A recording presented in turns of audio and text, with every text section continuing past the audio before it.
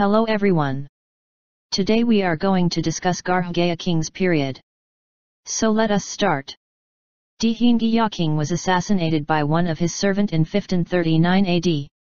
People thought that his son Su Klenmung was involved in the murder even though the allegations were leveled against Su Klenmung from different power lobbies.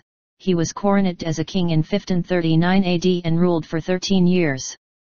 The first thing he did as a king was that he ordered killers' brothers to be executed as a mark to show his non-complicity in patricide. Su Klenmung is also known as Garhgaya king as he shifted capital from Bokata to Garhgayon.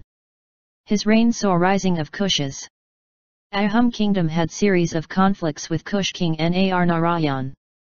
In 1546 AD, Kush forces entered north bank of Brahmaputra under commandership of Sukladhas alias Chilare. Ahoms met Kush forces near Dikrai river. Battle line was drawn. This battle is significant for bow and arrow supremacy of Kush forces.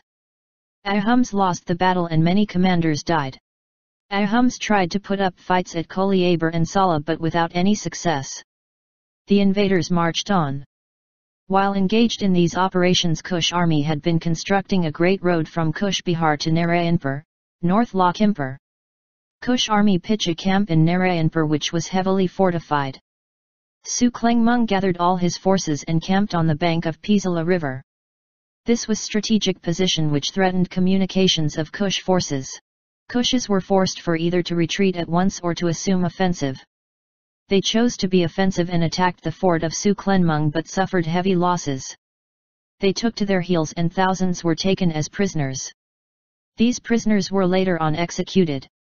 By this single victory, the Ahoms reclaimed the lost territory. Rest of his reign was mostly peaceful except a few Naga uprising here and there which were dealt with iron fist. Thank you very much for listening. If you like the video, please hit like button, share, and subscribe our channel on YouTube.